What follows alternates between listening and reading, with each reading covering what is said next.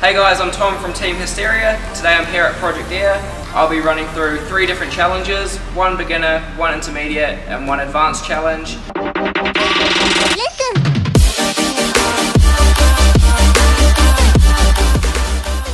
Alright guys, so you want to walk up or jog up to the first wall, you want to perform a step through vault, then you want to go up to the wall in front of you, you want to use your hands for support, then you want to turn around and do the precision back. Alright, so you want to step towards a medium height wall, then you want to perform a 180 to arm jump back to the higher wall, and then 180 precision back to the lower wall.